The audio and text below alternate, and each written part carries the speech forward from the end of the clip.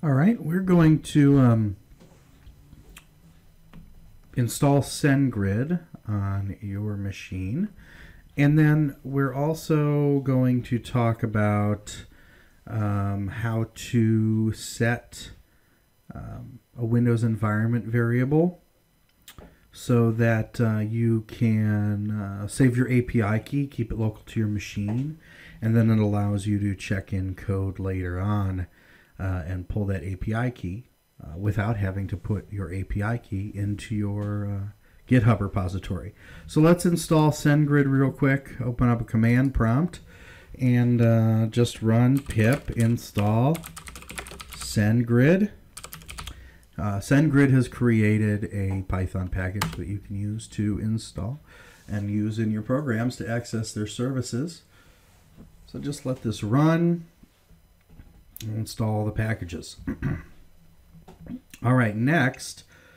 So SendGrid is installed. Now let's save your API key to a Windows environment variable. So I've saved my key and key ID here into a text file when I created it.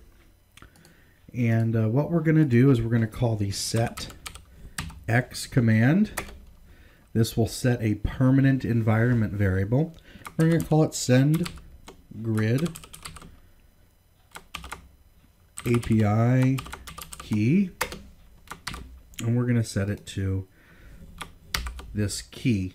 And remember to put it in quotes. Now we're going to hit enter. So now that we've done that, we can open up idle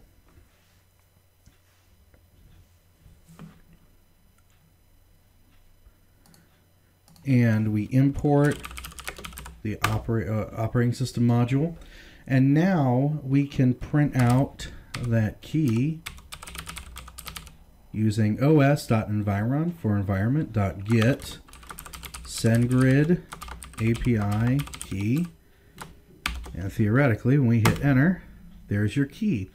So now when you check in your code and write your code, instead of plugging the sensitive API key into your code, you just put this in there. And then if someone else wants to download your code and run your code, they can put their own API key in. So when I test your labs, I can use my own API key. It won't send emails using your account on your behalf.